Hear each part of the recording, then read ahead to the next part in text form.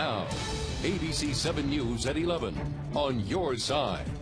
And first at 11, witnesses describe a deafening noise like a plane crash. And then seconds later and miles away, a massive power outage. The White House, the U.S. Capitol, the University of Maryland, just a few of the buildings in the dark today. And tonight we talked to witnesses who heard the conductor fall, interrupting the power supply. Tom Rousey is live on the National Mall with these interviews you'll see only on 7.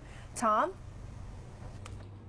And Allison, some other buildings that were affected, including some of the Smithsonian museums, like Air and Space here. Folks were out here evacuated earlier today, but as you can see at this hour, the lights are working fine in there. Now, this all started from a place dozens of miles from D.C., and it's a place you wouldn't have expected.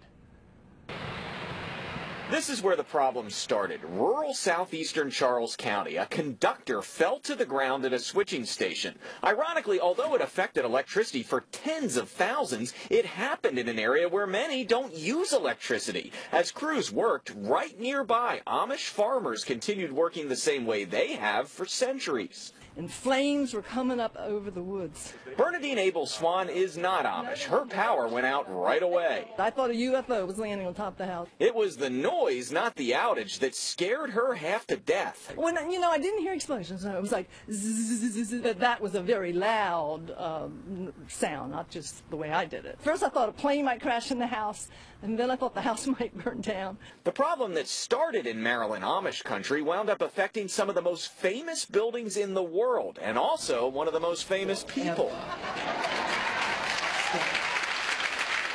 The lights went dark at the Warner Theater at an event where Oprah was honoring Maya Angelou. Also, the Smithsonian had to evacuate 3 museum buildings, and classes shut down early at the University of Maryland. The station near Mechanicsville where the conductor fell is where lines from Pepco and Southern Maryland's Smecco meet.